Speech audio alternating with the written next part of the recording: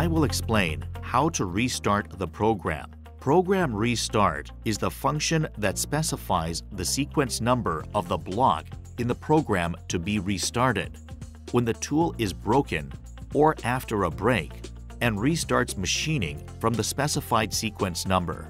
There are two program restart methods, p-type and q-type.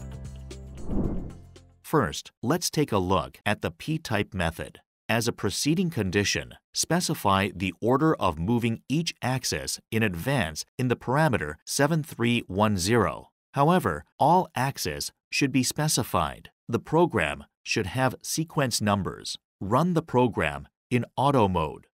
Stop the program by pressing the feed hold button during machining. At this time, you should remember the sequence number that is being executed.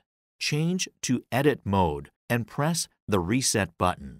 Solve the problem that stopped machining. Select auto mode and turn on the restart button on the operation panel.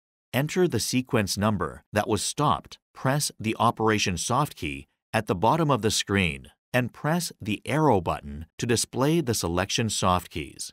At this time, if the p-type soft key is selected, the screen changes after automatically searching the entered sequence number. The final command coordinate of the sequence number, the access return sequence set with the parameter number 7310, and the S-code value and M-code value commanded last are displayed respectively. Select MDI mode and turn off the restart button.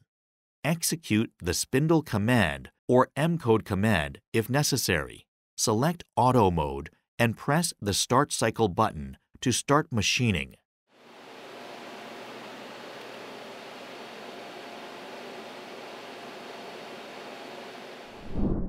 Next, let's see the q-type method. As a preceding condition, specify the order of moving each axis in advance in the parameter 7310. However, all axes should be specified.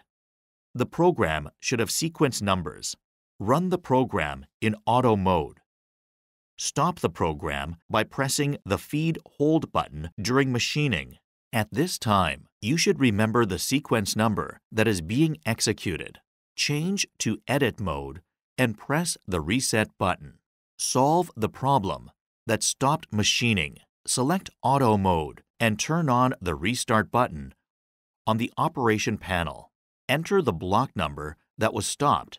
Press the operation soft key at the bottom of the screen and press the arrow button to display type selection soft keys. At this time, if the soft key q-type is selected, the screen changes after automatically searching the entered sequence number. The final command coordinate of the sequence number, the access return sequence set with the parameter number 7310, and the S-code value and M-code value commanded last are displayed respectively. Select MDI mode and turn off the restart button. Select auto mode and press the start cycle button to start machining.